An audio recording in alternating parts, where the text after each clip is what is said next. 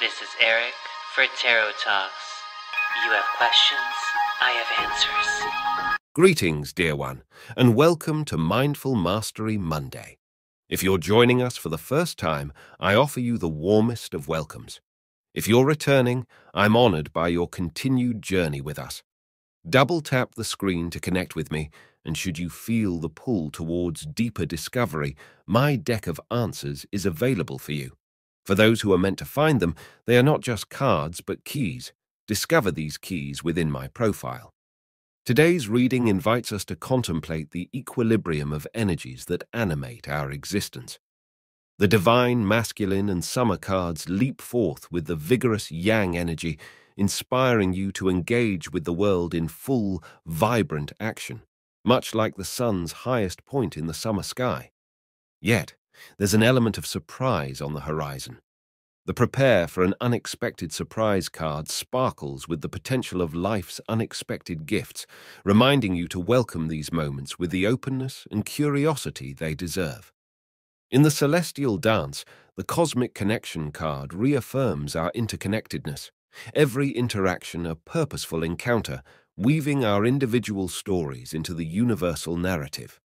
The winter card then ushers in a contemplative yin energy, a call to embrace the stillness that winter bestows, to turn inward and listen to the quiet voice of your soul that speaks in the silence. The androgynous card, emerging at the heart of this spread, symbolizes the alchemical union of masculine and feminine, yin and yang. It's a call to honor the sacred balance within, to blend doing with being, certainty with openness, and strength with gentility. The Concentrate and Ask Again card emerges as a wise guide, urging you to seek with clarity and intention, to ask the questions that will lead to true insight and understanding.